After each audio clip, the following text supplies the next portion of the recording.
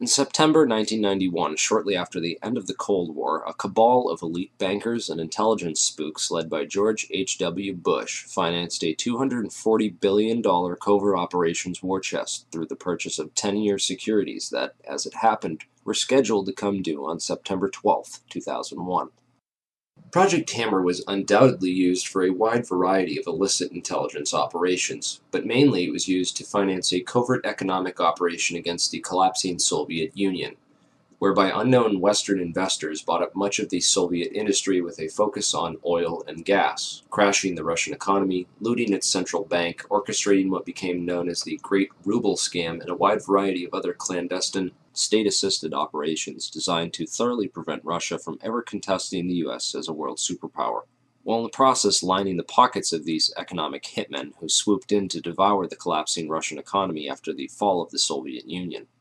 A spectacular investment for all, at least until money laundering investigations began tracing all the money, or when the 10-year deadline came up and the securities became due and began the routine process of authenticity and ownership checks.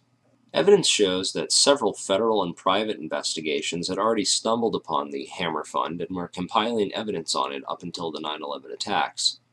These included the Office of Naval Intelligence, or ONI, which was moved to the outer E-ring of the recently renovated section of the Pentagon that was targeted and destroyed on 9/11. According to E.P. Heidner, the ONI had been investigating crimes associated with the plundering of Russia. 39 out of the 40 people who worked in those offices were killed on 9/11, including the entire chain of command. The Pentagon's financial accounting offices in that same wing were also an obvious target, as were the passengers on board Flight 77, many of whom coincidentally held top-secret clearances and were connected with Pentagon black operations. Agents of the Office of Naval Intelligence had also been investigating financial transactions which were linked to securities being managed by those securities dealers in the World Trade Center that were also targeted. 31% of the 125 fatalities in the Pentagon were from the Naval Command Center that housed the Office of Naval Intelligence. 41% of the fatalities in the Twin Towers came from two companies that managed U.S. government securities, Cantor Fitzgerald and Eurobrokers. There were three major security brokers in the World Trade Center: Cantor Fitzgerald, Eurobrokers, and Garbin Intercapital. At 8:46 on the morning of September 11th, Flight 11 flew directly into Marshall McLennan's secure computer room in the North Tower, right below the floor on which Cantor Fitzgerald was situated. Cantor Fitzgerald was the largest security dealer in the U.S. Shortly after that, a massive explosion went off just under the FBI offices in the North Tower on the 23rd floor. Fires were reported on the 22nd floor at 8:47. There were also explosions and subsequent fires reported at Garbin Intercapital on the 25th floor and in the basement of Tower 1 as well. Shortly thereafter, at 9:03, Flight 175 hit the South Tower right below the floors on which Eurobrokers was situated. In all three cases, the explosive, fiery destruction consumed the offices and the several floors above, destroying files and trapping victims inside. In the midst of all this, Building 6 was destroyed by an explosion that took place before either tower fell. This secondary explosion took out a portion of the building which just happened to include the El Dorado Task Force's offices. The El Dorado Task Force was an interagency money laundering watchdog group responsible for coordinating all major money laundering investigations in the U.S. In the immediate aftermath of September 11th, these groups would be redirected to investigate terrorist financing. Building 6 was located directly between the North Tower and World Trade Center Building 7. While large portions of World Trade Center 6 were gutted by explosions and later by falling debris from the North Tower, the building itself did not suffer a global symmetric collapse at near freefall acceleration as did Buildings 1, 2, and 7. FEMA photographer and 9/11 whistleblower Kurt Sonnenfeld took some interesting pictures of the U.S. Customs vault in the basement of World Trade Center 6, which was found completely empty and left with the door wide open. All of its contents appear to have been looted during the attacks. There is also evidence that gold was being looted from the vaults beneath World Trade Center 4. There were several early reports of a 10-wheel truck packed with stolen bullion caught fleeing World Trade Center 5 when the vehicle had become stuck on a collapsed ceiling brace, forcing the driver to flee the scene. Many researchers have stumbled across one or two of these anomalies from time to time: the empty vaults, the secondary explosions, the fireproofing upgrades on the exact floors coinciding with failure and impact in the towers, the suspicious power downs and evacuation drills, the World Trade Center tenants and security firms like AIG, Marsh & McLennan, and Kroll, and their close ties with the intelligence community, etc., etc. These anomalies are not unrelated, but nevertheless became lost inside the chaos of that September morn, the aftermath, and subsequent cover-ups. Okay, so what does all this mean? Overall, a critical mass of brokers from the major government security brokerages in the Twin Towers had to be eliminated to create chaos in the government securities market. A situation needed to be created wherein $240 billion of covert securities could be electronically cleared without anyone asking questions, which happened when the Federal Reserve declared an emergency and invoked its emergency powers that very afternoon. On September 14th, the Securities and Exchange Commission declared a national emergency and for the first time in U.S. history invoked its emergency powers under the Securities Exchange Act Section 12K and eased regulatory restrictions for clearing and settling security trades for the next 15 days. These changes would have allowed the estimated $240 billion in covert government securities to be cleared upon maturity without the standard regulatory controls around identification of ownership. The towers needed to be demolished to create a big enough mess that the illicit activities taking place behind the scenes that morning could be hidden in the confusion of that day. Okay, now let's talk a little bit about who did it and how.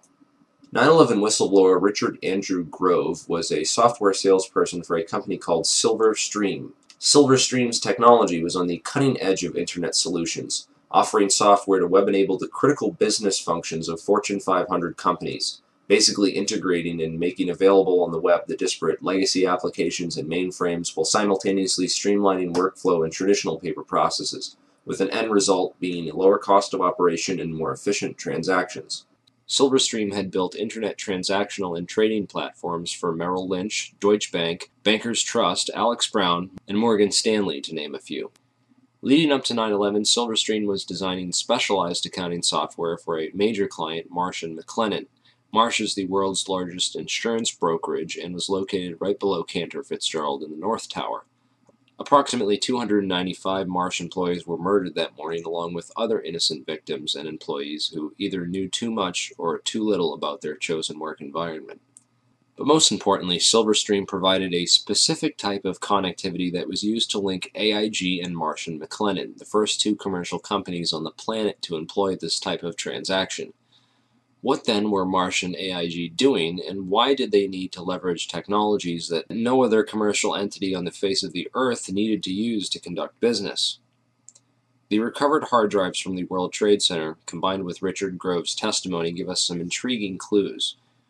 Grove discovered that Silverstream was overbilling Marsh to the tune of $7 million extra for fictitious and unneeded hardware. He also became aware of an exploitable flaw in the accounting software that had been sold to a variety of Marsh's clients and partners.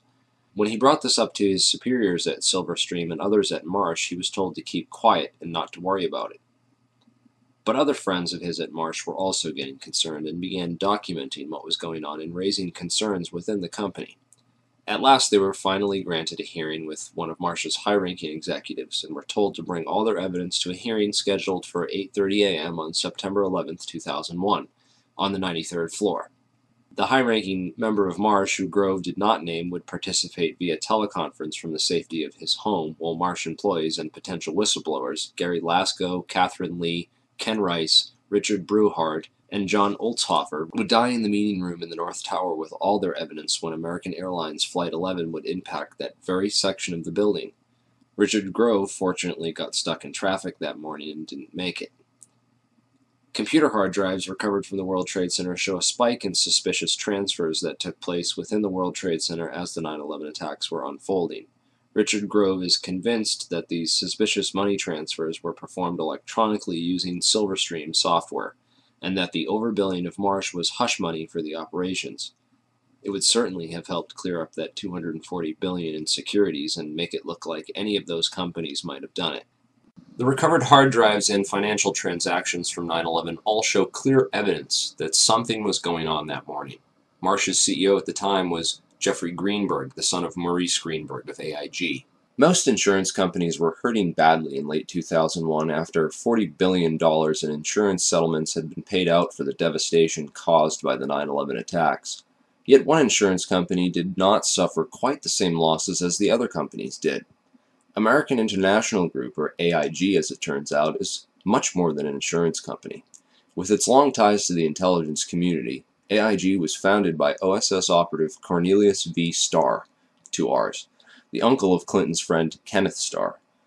AIG currently operates a complex network of shell companies and other entities which operate internationally and have been used for clandestine intelligence gathering and other covert activities for decades. The company that ran security in the World Trade Center, Kroll Associates, was owned by AIG. The CEO of AIG on 9/11 was a guy named Morris Greenberg, who was actually nominated for the position of Director of Central Intelligence after he authored a report for the Council on Foreign Relations, of which he is a high-ranking member, where he advocated that FBI and Drug Enforcement Agency agents operating abroad should not be allowed to act independently of either the ambassador or the CIA, lest pursuit of evidence or individuals for prosecution cause major foreign policy problems or complicate ongoing intelligence and diplomatic activities. Of course, this type of policy is essentially a continuation of things like Executive Order 12333 and the CIA-assisted Contra cocaine trafficking that went on as an immediate result. These backdoor agreements open the floodgates for government drug money laundering and narco-trafficking. Former LAPD narcotics detective turned whistleblower Michael Rupert has written a series of excellent articles documenting AIG's involvement in drug money laundering, undoubtedly revealing yet another motive for the invasion of Afghanistan, a country which currently produces over 90% of the world's heroin supply. Drugs are arguably the most profitable commodity on the entire international market, and drug money was undoubtedly a motive behind the invasion of Afghanistan and consequently the 9/11 attacks. While companies like AIG launder the drug money for big banks, the actual drug production and trafficking can be traced back to the same Iran-Contra affiliates like Richard Armitage and Frank Carlucci. Unfortunately, that rabbit hole is a bit too deep and off-topic to get into here. I will mention that DynCorp was heavily involved, as well as Stewart Air Force Base in upstate New York, where the two flights out of Boston crossed paths simultaneously and shut off their transponders before making their way to the Twin Towers. Many researchers believe that the MENA operation was moved to Stewart Air Force Base after Barry Seal got whacked. Richard Armitage was the Deputy Secretary of State on 9/11, and according to whistleblower Michael Springman, he was the man responsible for granting visas to 15 out of 19 of the 9/11 hijackers, allowing them to enter the U.S. and pursue flight training. Frank Carlucci is the chairman of the Carlyle Group and was in Washington, D.C. on 9/11, having just met with George H.W. Bush and the brother of Osama bin Laden on Carlyle Group business. Frank Carlucci was also the chairman of BDM International, a company that served as a front for State Department black operations. Frank Carlucci's employees at BDM International left to take charge of Stratesec, the World Trade Center and airport security firm. Corporate Operating Officer Barry W. McDaniel, an ex-military expert in logistics and materials distribution, and CEO Wirt Dexter Walker III, who is a distant Bush cousin from the Herbert Walker line, with an extensive history of managing CIA front companies. Marvin Bush, the president's brother, was also a board member at Stratesec, although Stratesec maintained contracts for security upgrades which were set to expire on September 11, 2001. They were not the company officially charged with World Trade Center security. This role was assigned to a risk management firm called Kroll Associates. Kroll's chairman, Jerome Hauer, was a longtime personal friend of ex-FBI counterterrorism expert John O'Neill and was responsible for O'Neill's appointment as head of security for the World Trade Center just a few days prior to the 9/11 attacks. O'Neill was the world's leading expert on Osama bin Laden and al-Qaeda and was a potential 9/11 whistleblower with hard evidence of White House complicity in the protection and shielding of the 9/11 hijackers from all means of federal investigation. Al-Qaeda hijacking suspects were flagged by the Able Danger terrorist tracking program, which was also shut down by the White House. Able Danger whistleblower Anthony Schaefer claims the U.S. government destroyed over 6 terabytes of data related to Able Danger, which he also claims identified 9/11 ringleader Mohammed Atta as early as February of 2000. Those atop the chain of command in the White House, military, and intelligence establishment deliberately ignored all the warning signs of an impending attack, a clever strategy of plausible deniability which also served to portray those in charge as incompetent rather than complicit. In every major head throughout the chain of command on 9/11, from NORAD to the military, we see a repeated theme of complicity through negligence or incompetence. After 9/11, failure and incompetence was rewarded, and whistleblowers were silenced. Combined with the fact that 6 corporations control 90% of the media, and CIA operations like Mockingbird admit to taking over and subverting our US media, we can understand how such a big lie could have been kept from the American public for so long. But if you stop and take the time to do your research, you'll find all the evidence is there, hidden beneath a mountain of disinfo and lies. It's been 10 years since 9/11 happened, and we are left with hundreds, if not thousands, of unanswered questions about the 9/11 attacks. A transparently fraudulent 9/11 Commission report, which purposely failed to even mention the collapse of World Trade Center 7, and a host of ridiculous, so-called debunking websites, forums, and other literature, which have done absolutely nothing over the past 10 years to debunk anything other than cleverly selected strawman arguments, and have failed to stem the constant flow of new 9/11 information, which researchers have been uncovering and bringing out to the public. Instead, they continue to label truth seekers, including family members of people who died on 9/11, as conspiracy theorists, and devise clever propaganda designed to prevent the general public from looking any further into the evidence or the actual claims of the so-called conspiracy theorists. In this video, we will take a deeper look into the so-called investigations, which have provided us with the official story, and why they deserve a more thorough examination. The Bush administration stalled government investigations into 9/11 for over 400 days. A week after 9/11, letters containing anthrax spores were mailed to several news media offices and 2 senators who were perhaps a bit too vocal about opening an official investigation into 9/11. The anthrax used in the attacks was identified as an Ames strain, which means it had to have come from the U.S. Army Medical Research Institute of Infectious Diseases at Fort Detrick, Maryland. A member of that institute, Jerome Hauer, managed the National Institute of Health response to the anthrax attacks. Coincidentally, Hauer also warned the White House to start taking Cipro, an antibiotic which is effective against anthrax, a week before the attacks. Jerome Hauer also happened to be a managing director at Kroll Associates, which ran security at the World Trade Center up until the weekend before 9/11, when that role was personally handed off by Hauer to FBI agent John O'Neill, who would later die in the attacks, drawing strong suspicion that he was set up due to his knowledge of Al-Qaeda and the 9/11 hijackers, whom he was blocked from investigating while he was working at the FBI.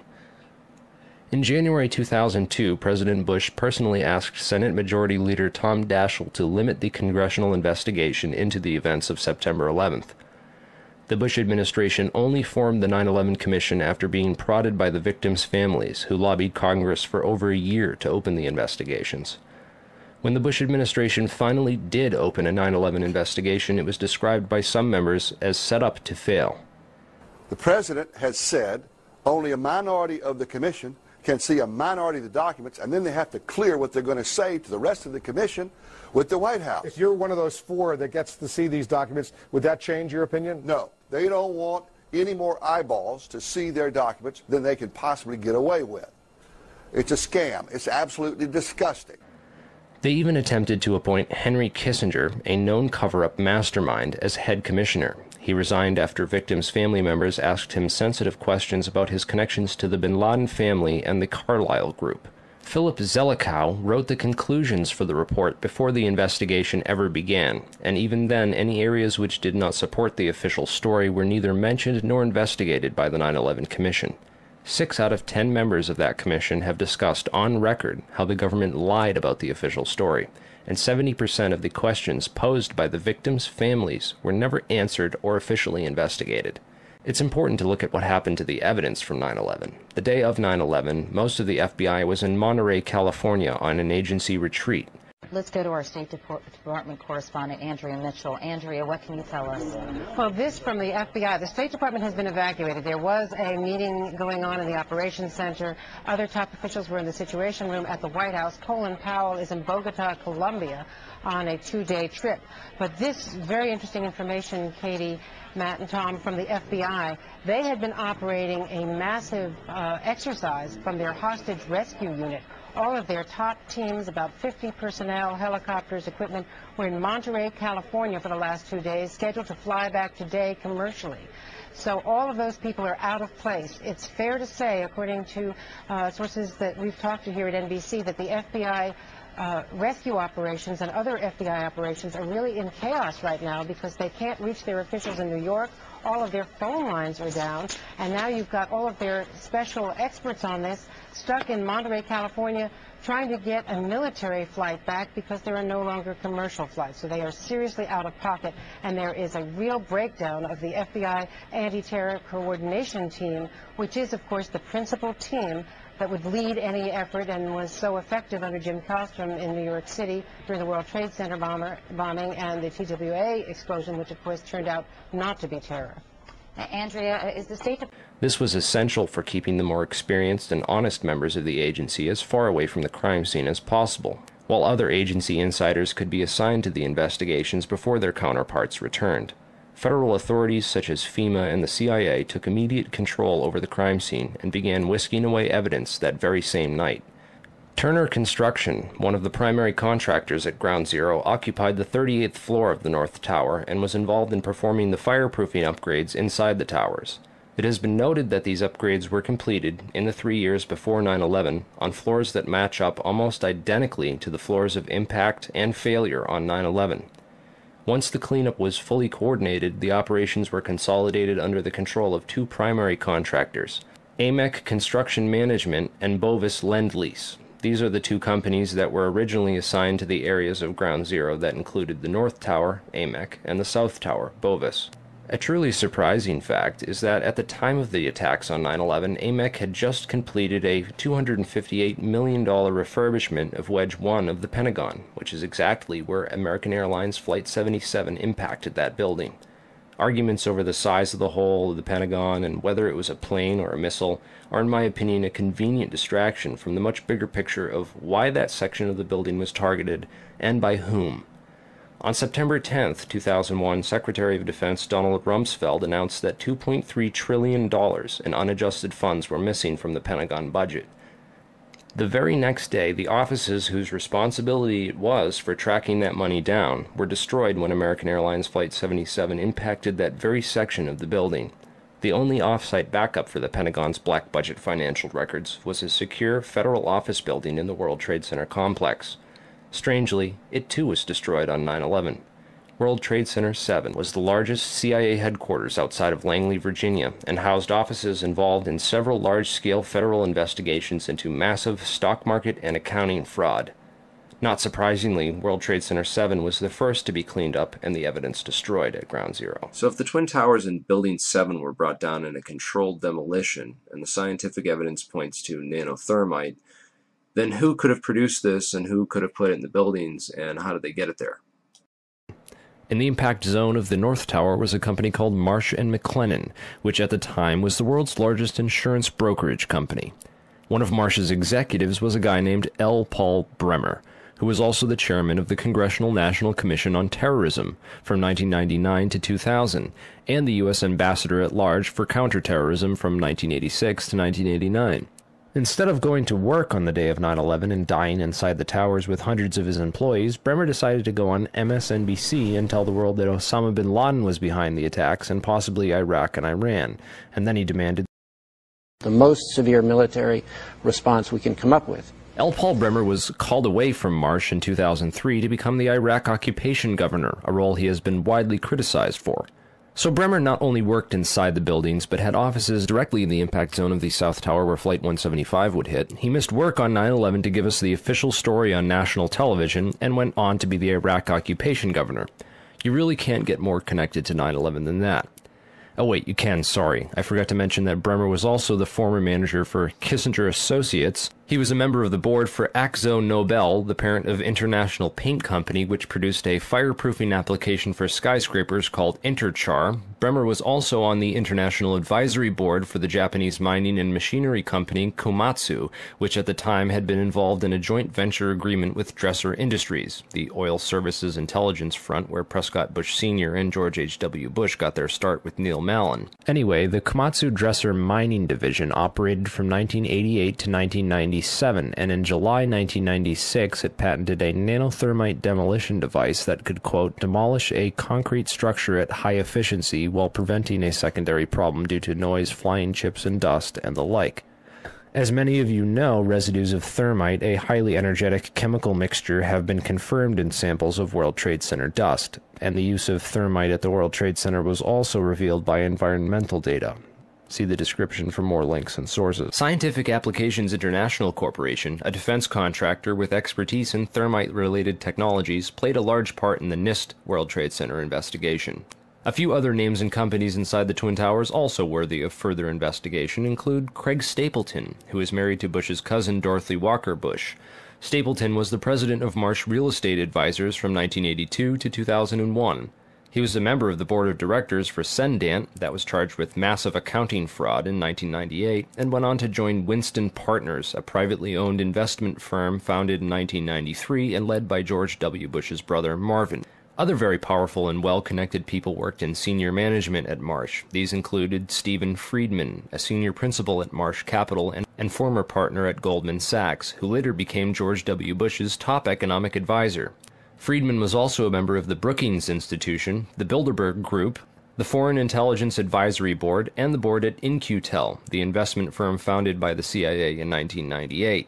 In-Q-Tel invests in state-of-the-art technologies related to defense and intelligence work, including nano and chemical technologies, according to its website. In another interesting coincidence, Friedman belonged through Cornell University to a secret society called Quill and Dagger, the membership of which includes Paul Wolfowitz, Sandy Berger, and Stephen Hadley. Wolfowitz, the neocon Deputy Secretary of Defense in the Bush administration, was the author in 1992 of the Wolfowitz Doctrine of preemptive warfare. He also made comments about a surprise-like Pearl Harbor months before 9/11 and met with Pakistani ISI General Mahmoud Ahmed in the week before 9/11. Berger, the national security advisor to President Clinton, was later caught stealing documents from the 9/11 Commission investigation. Berger was also the boss of White House counterterrorism czar Richard Clarke, and together with Hadley, who was Condoleezza Rice's deputy, was responsible for delaying or obstructing Clarke's plans to stop al-Qaeda in January of 2001. Jeffrey Greenberg resigned from Marsh & McLennan after being accused of serious financial crimes. The first plane of 9/11 flew directly into his company's secure computer room in the North Tower. Jeffrey Greenberg is a member of the Brookings Institution and the Trilateral Commission. Jeffrey Greenberg rose quickly through management at Marsh, having come there directly from AIG in 1995, and then becoming CEO just 4 years later. At Brookings, Greenberg hobnobbed with Lee Hamilton, co-chair of the 9/11 Commission. There's also Jim Pierce, another Bush cousin, who was managing director of Aon Corporation, who, according to the NIST report, modified unknown sections of Floor 83 in the South Tower in 1997. Jim Pierce had arranged a meeting on the 105th floor of the South Tower for that morning. Pierce survived that day, despite the fact that 12 people came to the meeting in the South Tower and 11 of them died. The location of the meeting had been changed the night before to the Millennium Hotel, where Pierce watched the South Tower as it was hit by the aircraft. Apparently, the meeting attendees were not all notified of the change in location. Another interesting character is Joseph Kasputis, of Baseline Financial Service, which occupied the impact zone of the South Tower on floors 77 and 78, where United Airlines 175 impacted. Kasputis has a history of being well connected to the highest levels of government, as well as to the defense and intelligence industries. Kasputis worked from 1972 to 1977 for the U.S. Department of Commerce and Defense. He was also the deputy director of Nixon's White House task force that dealt with the Arab oil embargo of 1973, and was instrumental in the creation of the Department of Energy. Kasputis went on to run a large corporation called Primark that had offices in both towers on 9/11. One of the subsidiaries of Primark, the Analytical Sciences Corporation, TASC, worked with so-called black or top-secret programs. TASC also worked closely with the National Institute of Standards and Technology. Kasputis was also a member of the Logistics Management Institute, LMI, whose members included Paul Kaminsky of In-Q-Tel and General Dynamics, Charles DiBona of Halliburton, Skull and Bones member Joseph Samuel Nye, and Michael Daniels of Scientific Applications International Corporation. LMI's self-proclaimed role is advancing the science of government. Casputi's connections to the DOE from 1977 through at least 1997 are interesting, considering that the DOE was developing thermite ignition devices as early as 1983. Joseph Casputes went on to become the CEO of Baseline Financial Services, which was directly in the impact zone on the 78th floor of the South Tower. According to NIST, Casputes Baseline Financial modified the southeast corner of Floor 78 in 1999, exactly where the aircraft hit on 9/11. Floors 77 and 78 were upgraded for fireproofing in June and April of 1998, respectively. Another company of interest on Floor 91, just above the impact zone for the South Tower, was Washington Group International. This company was known primarily as a construction and mining firm, and it had just acquired Raytheon Engineers in July of 2000. In 1996, Washington took over Morrison Knudsen, an engineering and construction firm that had a history of working on large-scale projects around the world, including in China, Iran, Afghanistan, and Saudi Arabia. The Army Corps of Engineers hired Morrison Knudsen to demolish over 200 buildings in 1995. One of the DOE facilities for which Washington was responsible well before 9/11 was the Savannah River site near Aiken, South Carolina. In February of 1997, Lawrence Livermore National Labs and the Savannah River site signed an agreement of cooperation to share technology. Savannah went on to add developing sol gel technology for fuels and other applications to its portfolio. Sol gel technology is utilized by Lawrence Livermore National Laboratories for making nanothermites. In another coincidence, Savannah River Technology staff participated in the search and rescue operations at Ground Zero by providing unique tools. Just before 9/11, Washington was going through a tough time financially and sought Chapter 11 bankruptcy protection. Securities and Exchange Commission documents show that Washington made court-ordered pre-petition payments as part of these proceedings to a number of companies, including Komatsu. Washington also made payments to Greenhorn and Omara, whose employee, Teresa McAllister, was a lead author of the FEMA and NIST reports on the World Trade Center disaster, and to Sumitomo Bank, which was closely allied with Komatsu. Building 7 was a 47-story federal office building in the World Trade Center site, which collapsed at 5:20 p.m. on the afternoon of 9/11. This building was home to the CIA, in fact the largest CIA headquarters outside of Langley, Virginia. It also housed offices for the Secret Service and the Securities and Exchange Commission. One of the most interesting tenants, however, was then Mayor Giuliani's Office of Emergency Management and its Emergency Command Center on the 23rd floor. This floor received $15 million worth of renovations, including independent and secure air and water supplies, and bullet and bomb-resistant windows designed to withstand 200-mile-per-hour winds. Mayor Giuliani was a former U.S. prosecutor for the South District of New York from 1983 to 1989, who was in charge of investigating the terrorist financing Bank of Credit and Commerce International.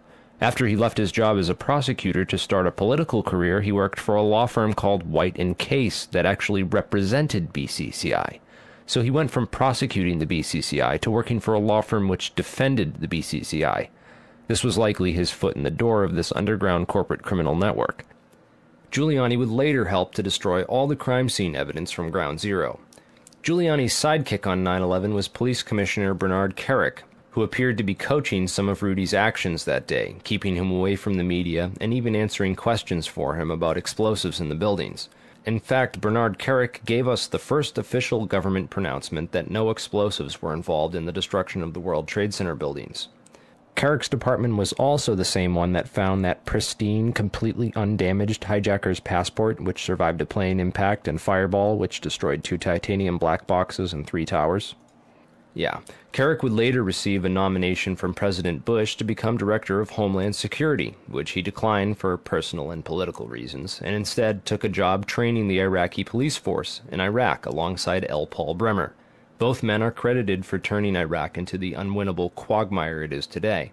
In February of 2010, Kerik was sentenced to 4 years in federal prison for conspiracy and fraud charges, unrelated to the crimes of 9/11, unfortunately, but it still goes to show you what kind of person he is. Definitely the kind of person you'd want inside the New York City police force during a staged event like 9/11. And lastly, we have the Pentagon. It's certainly peculiar, to say the least, that al-Qaeda terrorists hell-bent on destroying the USA would not crash their plane into the north wing of the Pentagon, where all the most important offices were, like Donald Rumsfeld, John Ashcroft, etc., and that they would instead choose to target the one section of the Pentagon that had most recently been refurbished to withstand missile impacts. It's also interesting to note that the company which completed the $258 million refurbishment to Wedge 1 of the Pentagon was also hired as a contractor to clean up Ground Zero in New York City. Wedge 1 also coincidentally housed the Pentagon's Budget Analyst Office, where DoD staffers were working on the mystery of the $2.3 trillion that was reported missing by Defense Secretary Donald Rumsfeld in a press conference the day before 9/11. The Pentagon's comptroller in charge of that money at the time was an interesting fellow named Dov Zakheim, a member of the Council on Foreign Relations, the International Institute for Strategic Studies, and a contributor to the neocon think tank Project for the New American Century. Zakheim helped write the PNAC document Rebuilding America's Defenses, in which he is credited for the line which states, "Further, the process of transformation, even if it brings revolutionary change, is likely to be a long one, absent some catastrophic and catalyzing event, like a new Pearl Harbor." Several members of the Bush administration, including President Bush himself, would later refer to 9/11 as a new Pearl Harbor. A respected and established voice in the intelligence community, his views were eagerly accepted. And Dov went from his position at Systems Planning Corporation to become the comptroller of the Pentagon in May of 2001. Perhaps not so coincidentally, it was an SPC subsidiary, Tridata Corporation, that oversaw the investigation after the terrorist attacks on the World Trade Center in 1993. SPC, according to their official website, specializes in many areas of defense technology production and manufacture, including a system developed by their radar physics group called the Flight Termination System, or FTS. This is a system used to destroy target drones, craft that would be fired on by test aircraft or weaponry, in the event of malfunctions or misses. This highly sophisticated wargame technology allows the control of several drones from a remote location on varying frequencies and has a range of several hundred miles. This technology can be used on many different types of aircraft, including large passenger jets. According to the SPC website, a recent customer at that time was Eglin Air Force Base, located in Florida. Eglin is very near another Air Force base in Florida, MacDill Air Force Base, where Dov Zakheim contracted to send at least 32 Boeing 767 aircraft as part of the Boeing Pentagon Tanker Lease Agreement. As the events of September 11, 2001 occurred, little was mentioned about these strange coincidences and the proximity of Dov Zakheim and his group. Since there was little physical evidence remaining after the events, investigators were only left with photographic and anecdotal evidence. This is a photograph of the Flight Termination System module from their site. Note it has a cylindrical shape and is consistent with the size and shape of the object observed under the fuselage of Flight 175. The Boeing lease deal involved the replacement of the aging KC-135 tanker fleet with these smaller, more efficient Boeing 767s, which were to be leased by Dov Zakheim's group. The planes were to be refitted with refueling equipment, including lines and nozzle assemblies. In this enlargement of Flight 175, we can clearly see a cylindrical object under the fuselage and a structure that appears to be attached to the right underside of the rear fuselage section.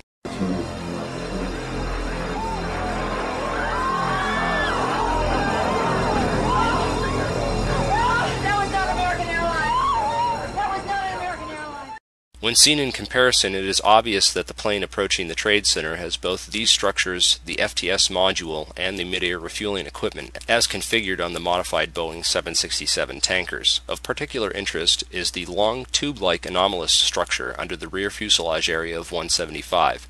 This structure runs along the right rear bottom of the plane. The equipment attached to the underside of the plane which hit the World Trade Center is identical in every single way to the Boeing 767s issued by Dov Zakheim. Whoa, whoa, whoa. Bring it back. The video you're watching now came from Loose Change First Edition. Did you catch that? It appears to show the FTS pod self-destructing just before impact.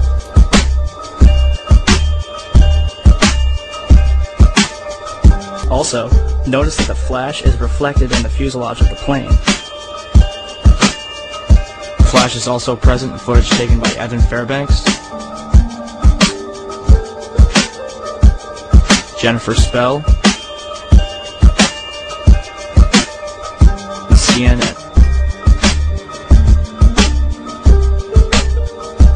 Al-Qaeda certainly couldn't have added this equipment at Logan International Airport. And even if they did, the flight crew would have noticed it. So where did this plane come from? Another interesting piece of 9/11 evidence is the last 12 seconds of UA-175. Since every amateur videographer in New York City had their cameras pointed up at the burning Tower 1, the second plane strike was filmed from nearly every conceivable angle. Expert analysis of this plane leads to some startling revelations. First, there is the expertly controlled flight characteristics of this plane. During its last 12 seconds of flight, UA-175 made a single corrective maneuver so perfectly timed and executed that it's unlikely it was piloted by human hands. One of the things that jumped out at me when I looked at the footage of the video of Flight 175 as it went into the World Trade Center is it appeared to me that there was something on the under fuselage of that aircraft that did not belong there, at least not with a commercial airliner.